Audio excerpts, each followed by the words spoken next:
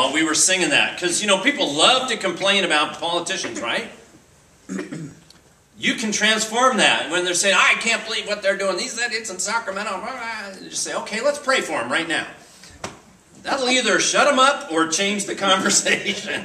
It's a win-win. So, that or they'll never complain in front of you again. But Scripture commands us to pray for our politicians, to pray for those in leadership. I admire them because I wouldn't last 10 minutes doing what they do.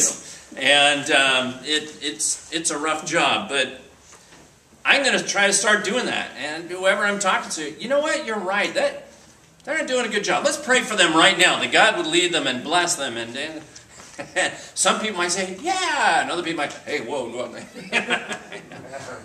Yeah, I'm just creating awareness. Yeah, that's what gossip is these days, creating awareness. Well, I want to, do we have any? You doing your class today? You want class today, Joe? I want class. Yeah. Wouldn't that be interesting sometime? We have all the adults go to class and the kids stay in here. Yeah. Some of the kids, I've been good. Why would you do that to me?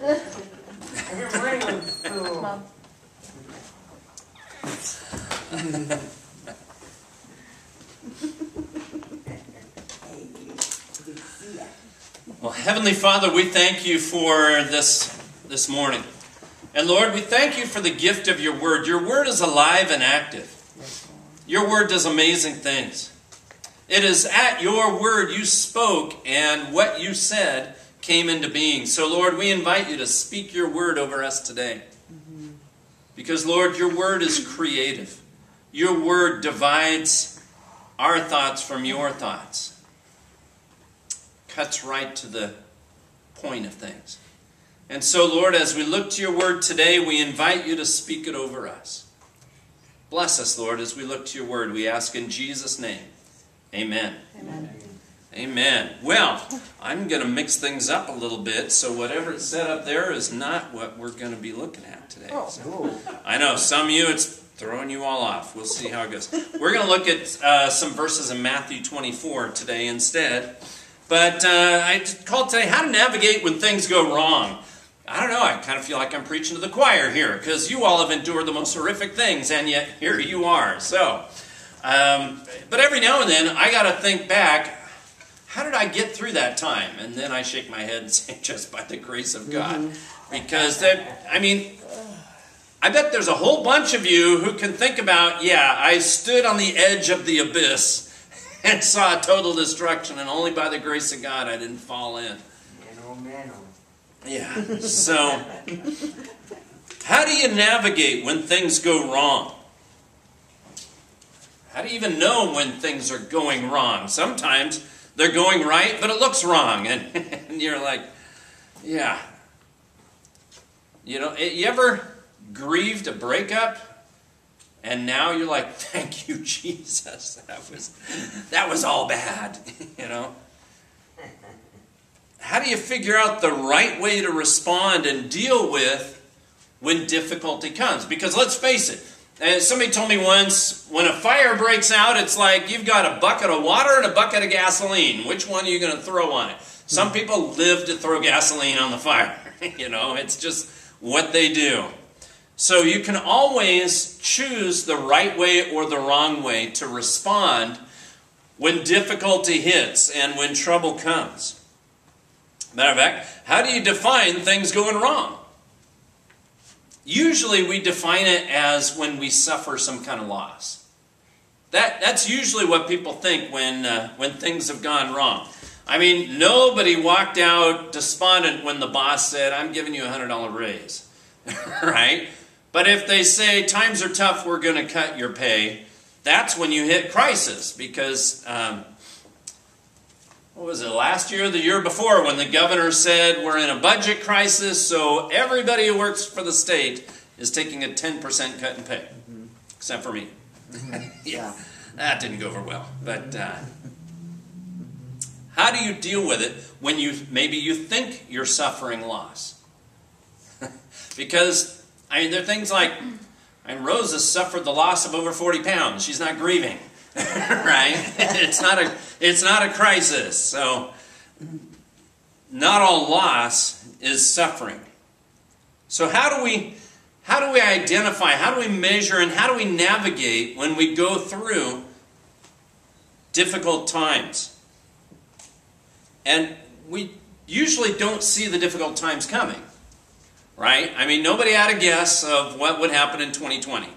We had all kinds of plans, and I remember sitting in a pastor's meeting, and they said, you know, this one church in the Bay Area, they said this could go on for 6 weeks. We're like, 6 weeks? Are you kidding? How would we deal with this shutdown for 6 weeks? Now we're like, oh, 6 weeks would have been nice. Of course, we always want to look to Jesus, because Jesus was fully God, fully human. I mean, if he got poked, he felt the pain, right? This wasn't, he didn't just float slightly above the ground and not experience what you and I experience. He experienced suffering and difficulty and threats. So it's good to look to him and look at, okay, what are we supposed to do? Now, I don't know about you, but people all the time these days are asking me about end time stuff. Ask me about, what does Revelation say? And they think it's only in Revelation Jesus talked about stuff. Like in Matthew 24, and Paul talked in 1st and 2nd Thessalonians about what the end days would look like. And they actually, they're all the same because they come from the same author, the Holy Spirit.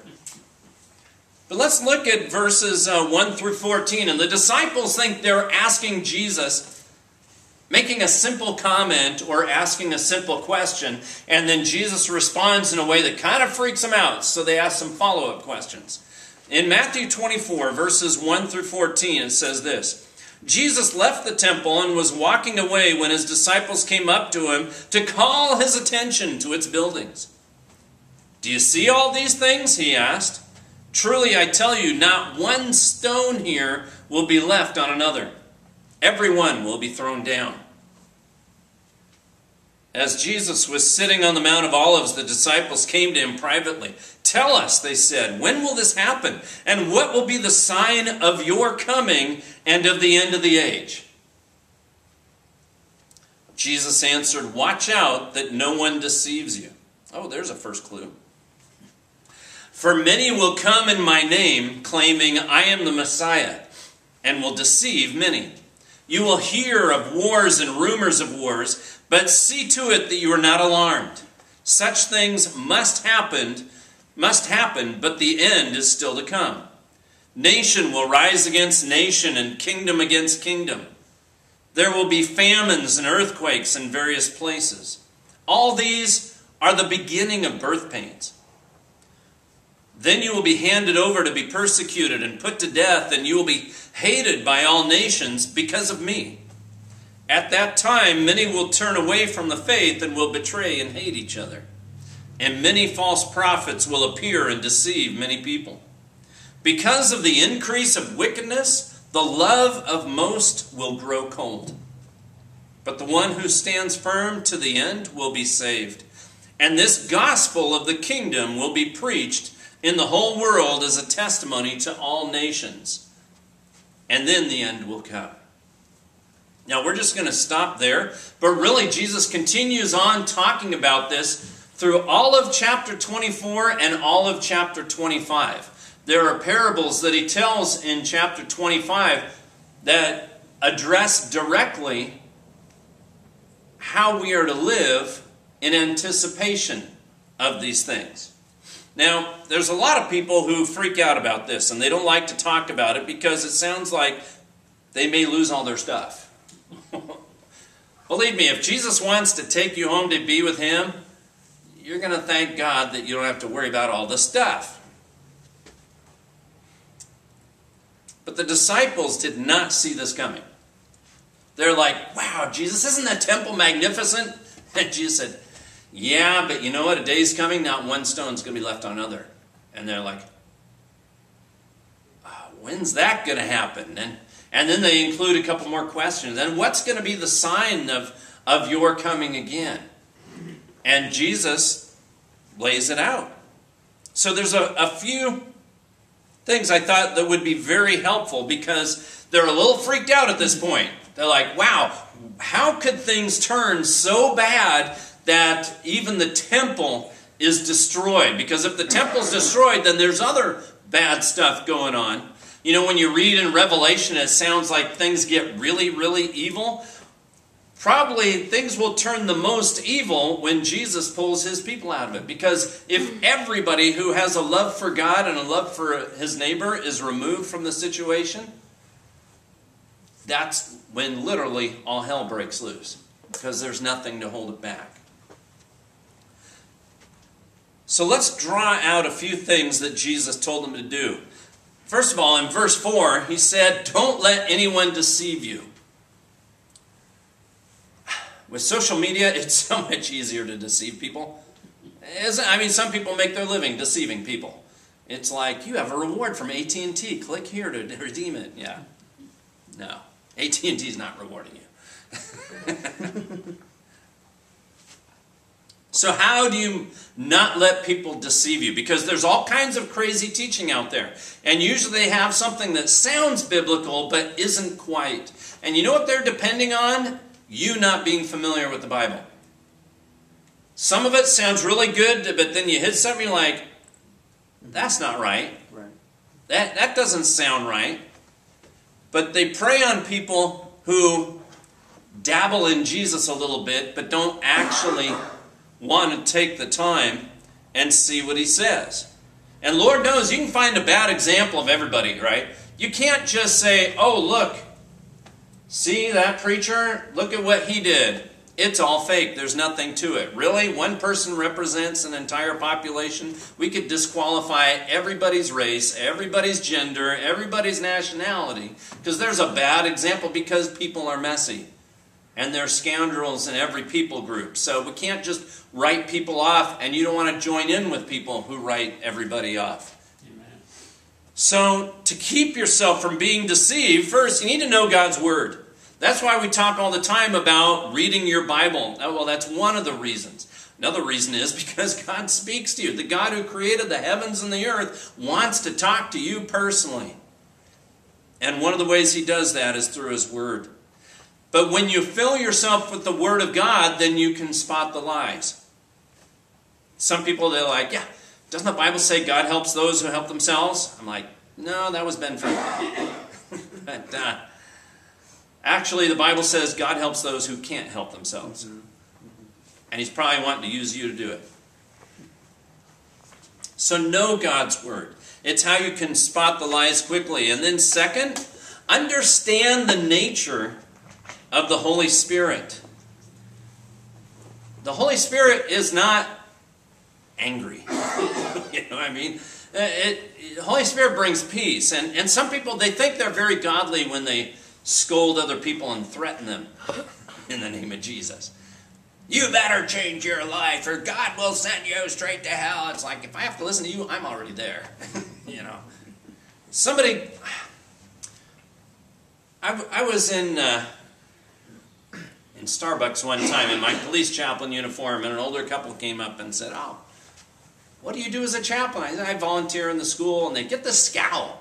Do you tell these kids that if they don't stay behaved, they'll wind up in prison? Like, they already know that. They just don't know there's a second option. So I go there to offer them hope. Understand the nature of the Holy Spirit. You know what the Holy Spirit's like? Read Galatians 5:22 and 23. The fruit of the Spirit is what it's commonly called. Because if the Holy Spirit is working in you, this is how it comes through.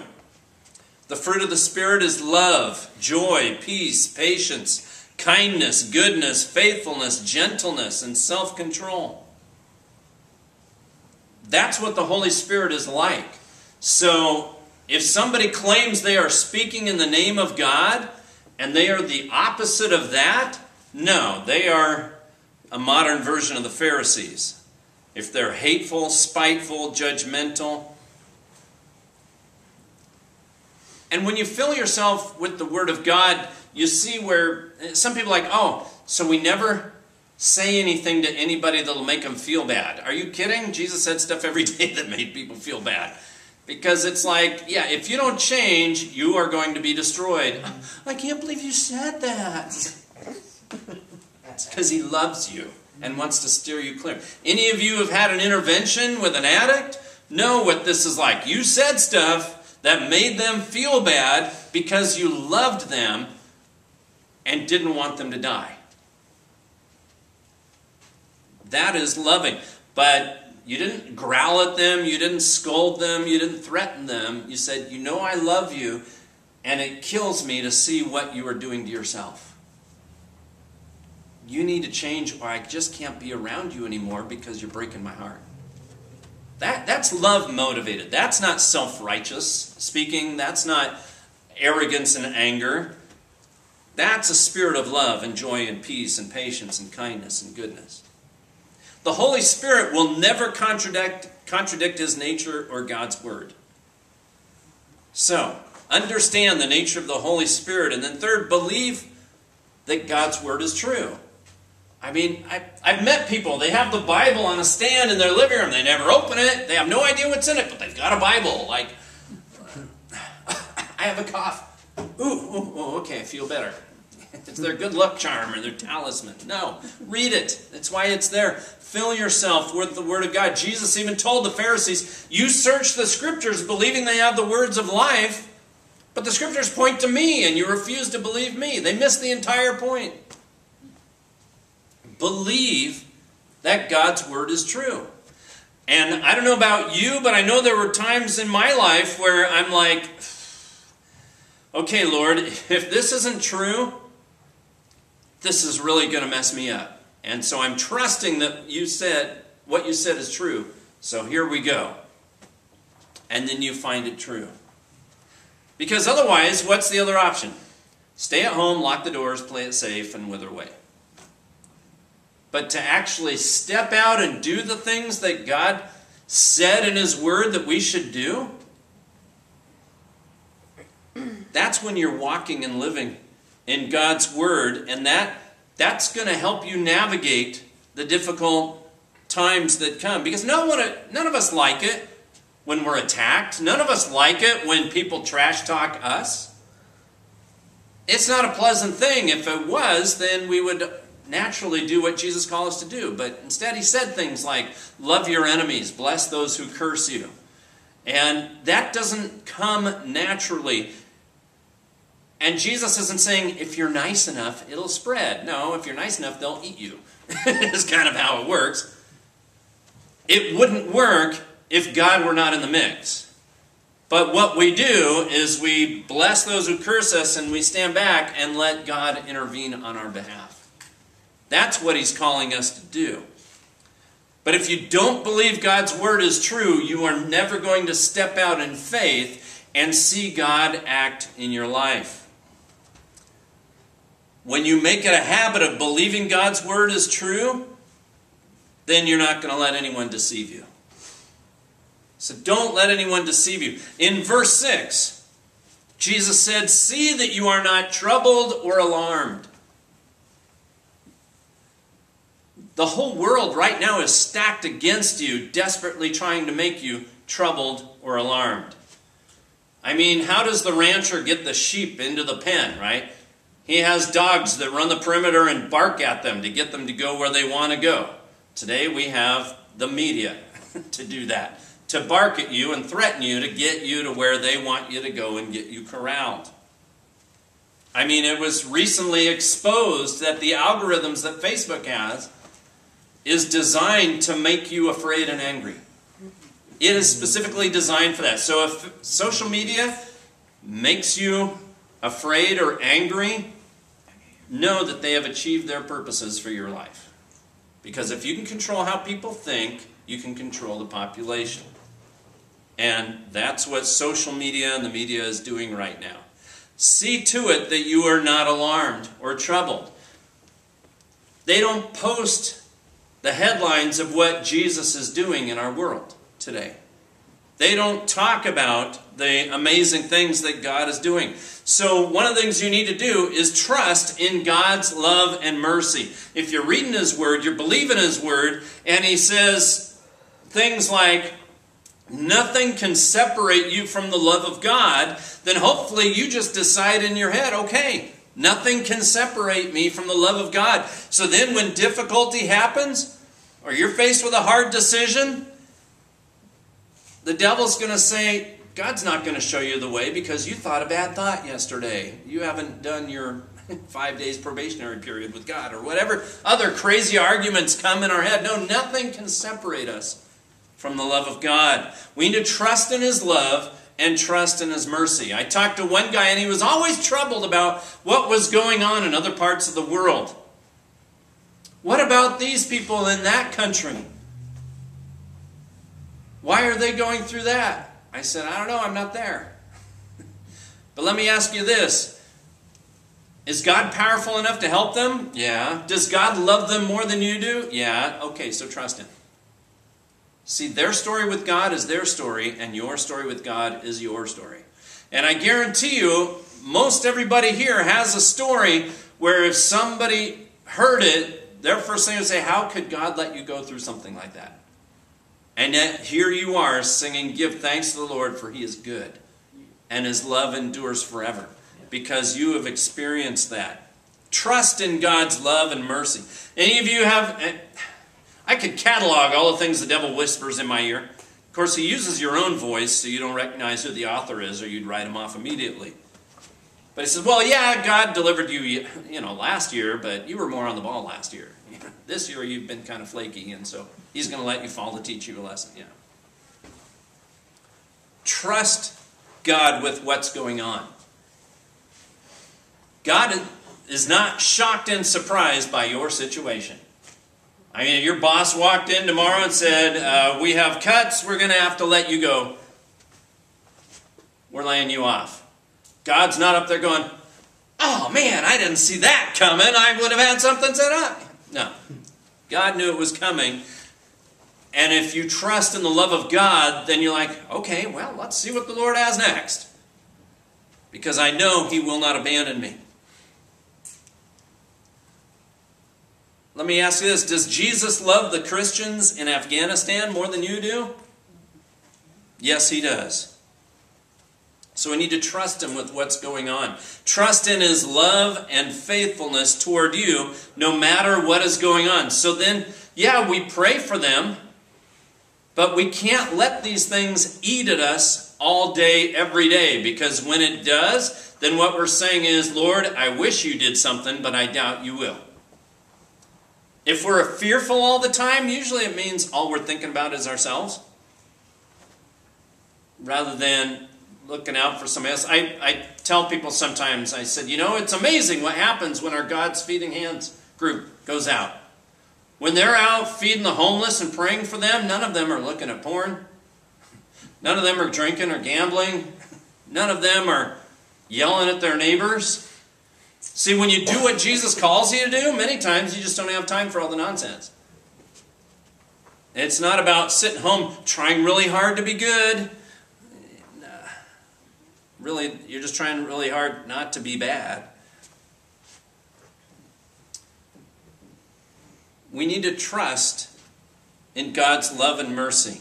Jesus said in John 14:27, peace I leave with you, my peace I give you. I do not give to you as the world gives. Do not let your hearts be troubled, and do not be afraid. And then in chapter 16, verse 33, I have told you these things so that in me you may have peace. In this world you will have trouble, but take heart, I have overcome the world. Every now and then I share a thought with you all. You tell me about something awful you're going through, and I'll say, how awful would it be to go through this without Jesus? And when people think about that, it kind of changes their level of misery, right? It helps draw them out of it. And you know what? It helps them start looking outward like, who is going through this? That doesn't know Jesus. That doesn't have the hope that we have. Because remember the Apostle Paul? He was always getting beat up and arrested. And he's like, I don't know if they're going to let me go or if they're going to execute me. They haven't told me which way it's going to go. If they let me go, I get to spread the gospel among more people. If they execute me, I'm done. I get to live in the presence of my Savior Jesus. It's a win-win. So, bring it on, whatever you want to do, because I'm excited either way. He's not troubled. He's not despondent. But he also believes everything God says. And he's filled with the Holy Spirit. Jesus is telling the disciples there in John 14, 15, 16, I'm going to be leaving. And they're like, are we done here? How? That doesn't sound like a good thing because we left everything to follow you. And then he dies on the cross, but he's raised from the dead and appears to them. And he says, just hang out in Jerusalem until you receive power. And they're like, okay. They have no idea what that looks like. They don't know what to do. 10 days they're gathering and praying and saying, you feel any tingling in your fingertips? No. They don't know what it's going to look like. And then the Holy Spirit comes on them. They did not grieve any loss. But they were filled with a whole new power and boldness and confidence in Christ that they had never experienced before. Because with Jesus, it's always win-win. Matter of fact, in Acts chapter 5, Peter and John were arrested by the religious leaders for preaching about Jesus. In verses 40 and 41, it says, they called the apostles in and had them flogged. I don't think anybody here has had their shirt pulled up and they were whipped 39 times across the back. Then they ordered them not to speak in the name of Jesus, and they let them go. It says the apostles left the Sanhedrin rejoicing because they had been counted worthy of suffering disgrace for the name. And the religious leaders are like, now what do we do? We beat them, and they're like, just like my Lord, I can't believe I get to be so closely associated with him. That what he said we would go through, I got to experience. Were they troubled by the situation? Did they say, God, I've been doing everything you said. Why would you let me get hurt? No. Did they question whether or not God loved them? No. So he says, see that you are not troubled or alarmed by what is going on around you. Because I got to tell you, there's no better time to tell people about Jesus because people are a little freaked out these days. Trust in God's love and mercy, and that God knows what he's doing. The third thing he tells us here in Matthew 24, he says, those who endure will be saved. I used to be a little confused about that. It's like, didn't you just say some will be killed for following him? How can you be killed but endure? He's talking about, and Scripture talks about a great falling away. There will be a time when people will walk away from the faith, when they're like, nah, I'm not going to church, it's too risky now. You know, during the height of the shutdown, churches that were open in the Bay Area, neighbors went out with their cell phones and recorded people coming out of the church. So if they weren't 6 feet apart or wearing a mask, they could alert the authorities. We still have it pretty light. People are still being executed in other parts of the world for being followers of Jesus. So, we've still got it pretty easy. But what does that mean, those who endure will be saved? How do we do that?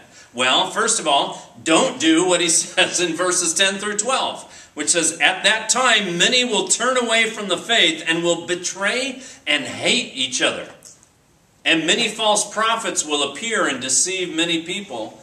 Because of the increase of wickedness, the love of most will grow cold.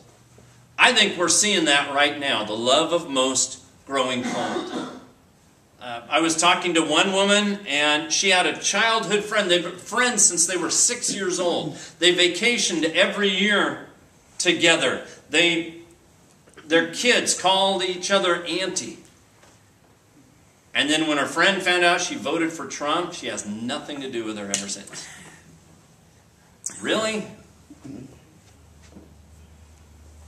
There are many who their love is grown cold. And they think, you can tell how much I care by how much I hate those people. It's that lie that I've really beaten to death talking about. But there's that stray where people believe they are the most righteous because they hate the most. Their life is devoted to finding out who are the victims, who are the villains. I will define them and hate the villains, and that's how you'll know I am righteous. And you can't contain hate to just one area. The love of most will grow cold. Hatred and betrayal is never God's will. It's never God's will. So when people says, oh yes, I am the most faithful to Jesus because I hate those people, they have nothing to do with Jesus. They bought into the lie. Just look at, you can look at chapter 25, verses 31 through 46, and see what the followers of Jesus are like. It's that parable of the sheep from the goats. And both of them didn't know they were interacting with Jesus. It's just one group. The love of God was flowing through them towards others. And then there were others who thought, it's their mess, I won't worry about it. Somebody responded to our God's Feeding Hands Facebook post saying, when are those homeless going to clean up their messes? It's like, well, the city tried giving them trash bins, but all these other freeloading citizens backed up their truck and dumped their mattresses and tires and flat-screen TVs and filled them up, so the homeless couldn't do it. And the city tried to provide porta potties to the homeless, and other people, you're just encouraging them to be in their neighborhood, so they burned them down. So, yeah, they are literally adding insult to injury. So, yeah, it's not the homeless that are creating the messes. So yeah, take a good look at Matthew 25, 31 through 46 later, and see what God says about that.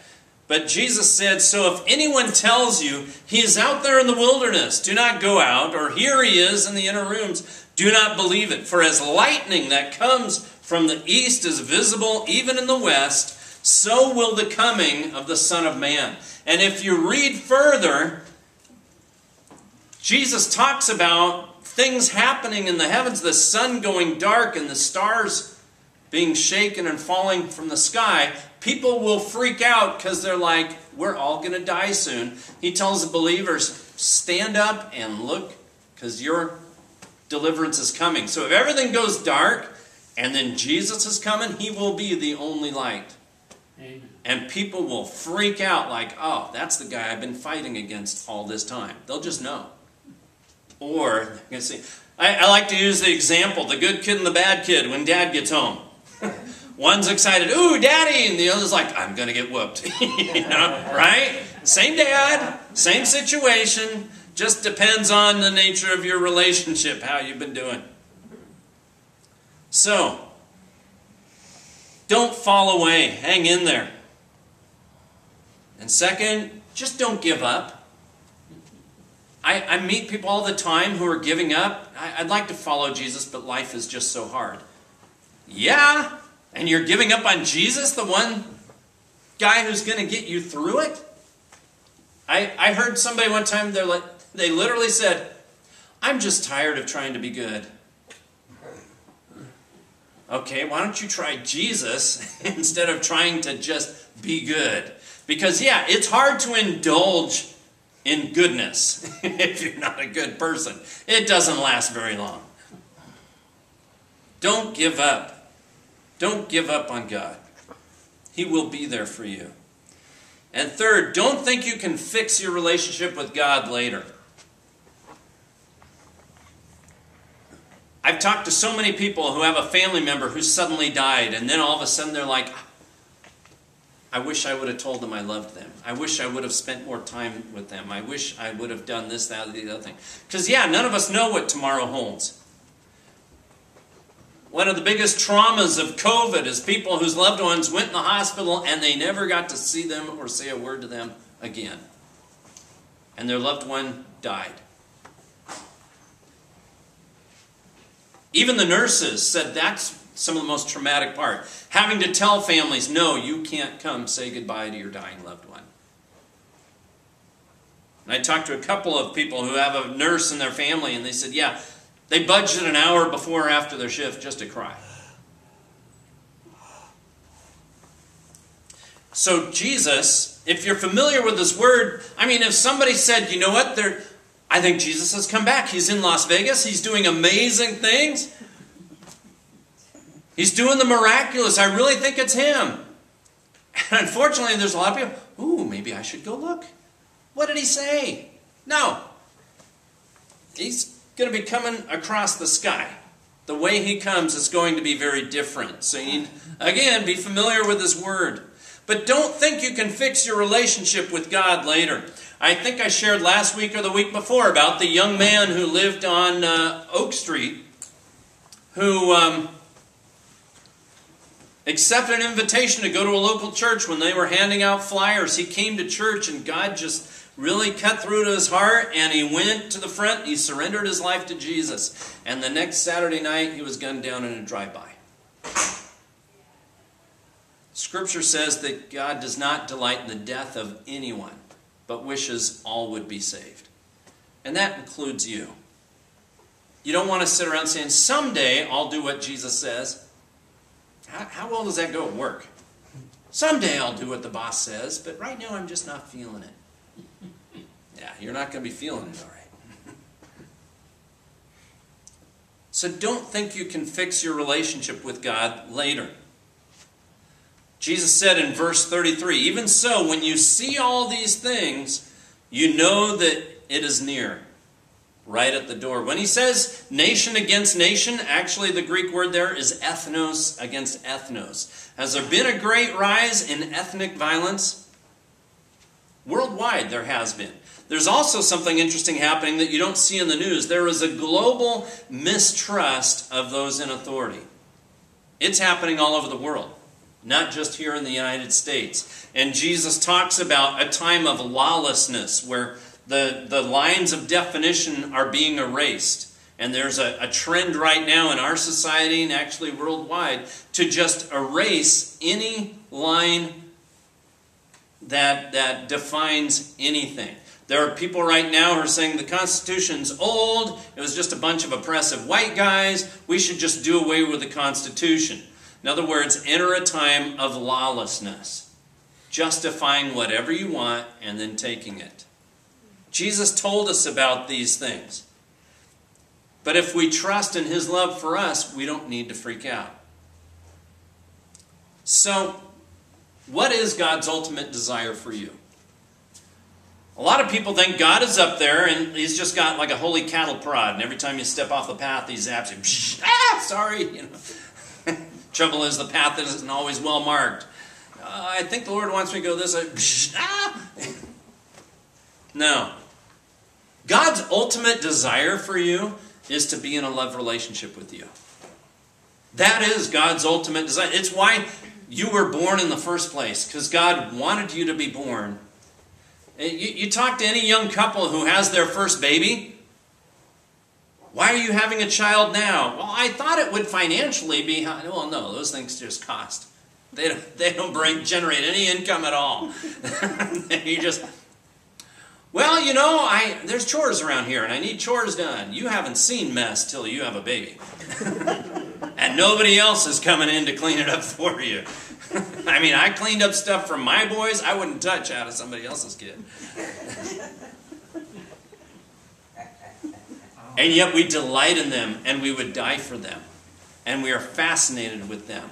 And we see them as a precious gift from God. God didn't create you to do chores. God didn't create you so you could do your best to walk the straight path and impress him. God created you because he loves you. He wanted you to be born. He wanted you to be in relationship with him. And when you're in relationship with him, his perfect love will drive out all fear. Now, every now and then I hear people, it's amazing. It's like, you want to know somebody's stance on the COVID vaccine? Just ask what political party they are. That pretty much lines up the COVID vaccine, which means both sides ignore the science. They're just in it for the politics. And they say, well, I just believe God will protect me, and so I don't need the vaccine. It's like, you lock your door at night? Yeah. You don't think God can protect you from adverse reaction from the vaccine? Yeah. Don't give me that faith business, because they're just using God words to justify their political position. And it's done on both sides of the issue. Your interest needs to be in walking with Jesus, because that's what He created you for. He loves you deeply. And you ever been with your mom or your dad and somebody popped off to one of them and you thought, ooh, this will be good, right? Because nobody gives them garbage. And perfect love drives out all fear. Walking with your heavenly daddy every day, what is going to come against you then? Who can separate you from the love of God? God's ultimate desire is to be in a love relationship with you. It's not about the tasks that He gives you. It's about being bound to Jesus and filled with His Holy Spirit. And when you do tasks with Jesus, Jesus is saying, I'm going to do this. It's going to be awesome. Why don't you come with me? It's not holy chores. It's not that you have to. It's that you get to walk with Him. It cracks me up. Like, again, God's feeding hands. People come back and like, it's just amazing how God is with us when we go out and we pray with the homeless. And other people like, yeah, I think you're just rationalizing the misery. But no, I can't. I talked to two ladies who don't go to our church, and one of them says, when you have your homeless banquet, let me know the date so I can come, because I'm never around the homeless, and I think it's amazing what you do, and I want to help. And the other lady said, yeah, please let me know when the date is so I can pray for her while she goes and meets with the homeless, because I'm not going. Because they don't think God is in the mix. They think she thinks you're trying to be a good person to impress God for cash and prizes. It's about being bound to Jesus, filled with the Holy Spirit, and then He can easily walk you through the troubling times. When you know He loves you and He's not punishing you because of some sin you might have accidentally done a month ago, you put that out of your head and you're like, Jesus, I know you know my situation, so what do you want to do? And many times our time of prayer is not convincing Him. It's letting Him adjust our point of view so we can see where He wants to take us. It's adjusting our eyes to His light. And it'll help you navigate when it looks like things have gone very wrong. Let's go to Him in prayer. Lord, because we live in a fallen and broken world, there are always troubles. Lord Jesus, you flat out told the disciples, in this world you will have trouble. But take heart, I have overcome the world. And so, Lord, when we walk with you, when we know that your Holy Spirit dwells in us, when we've surrendered our lives into your hands, Lord, then really we belong to you. Scripture says we have given ourselves over as slaves to Jesus. And so anything anybody throws at us is your problem, not ours, because we belong to you. Just like if we're at work, Lord, and something breaks, then the boss has a problem. That's not my problem. I'm just working for the boss. So, Lord, help us keep that kingdom mindset, that if we have surrendered our lives into your hands, then any difficulty that comes into our lives are your problem, not ours, so we just need to look to you at how to take our next step. And Lord, we can do it with confidence, knowing that your love endures forever. And you are never shocked or surprised by our situation. And your love sustains us. And so, Lord, we will walk in confidence that your love endures forever. That you are out to do us good. And when we do a misstep, usually you don't need to punish us. We wind up punishing ourselves a whole lot. But Lord, you love us. You want to be in a close relationship with us. You want to get rid of everything that would drive a wedge between us and you, which is why you tell us to confess our sins to you, because then we got nothing to hide, and that won't become a barrier that makes us hide from you anymore. Lord, you are good, and you are out to do us good. And so, Lord, expose the lies. Recall to our mind the scripture verses that we've taken in when the devil tries to lie to us, so that it will be exposed and we'll know the truth and be set free. Lord, don't let us be troubled by what's going on around us, but continue to lead us to walk with you to where we can be part of the solution for the people around us. And Lord, instill in us the endurance to not give up. Because, Lord, you are good, and you are always good, and you are always out to do us good. And Lord, when we're going through a hardship, many times we need to get around some other people going through disaster to put our inconveniences into perspective. Because if our eyes are on ourselves, we will always find problems to fuss about. But Lord Jesus, we want to fix our eyes on you, so we invite you to distract us and fascinate us with yourself. Glorify yourself in our eyes, that we may live and breathe you all the days of our lives, and all the troubles of our world will begin to fade. Lord, it's the kind of life you've called us to, a life of peace and joy, if we'll just walk with you and trust you in all things. And so, Lord, we choose to do that. And Lord, right now I ask that you would expose the lies that are trying to strike fear and discouragement in the hearts of each person here. Lord, I ask that you would reveal yourself in a very real way in the hearts and minds of the people here, that they would have a fresh and new understanding of how deep your love is for them. And Lord, thank you that you never give up on us, but you are relentless in your pursuit and your love for us. Lord, let your kingdom come. Let your will be done in the hearts and minds of each person here today, just like it is done before your throne in heaven. And then, Lord, we will marvel at where you take us. Thank you, Lord, for hearing us today and for calling us to walk with you. We thank you in the name of Jesus. Amen. Amen. Amen.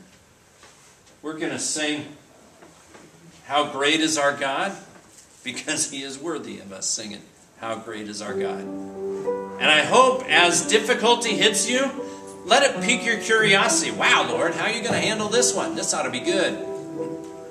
And see where he takes you. If you can, please stand and let's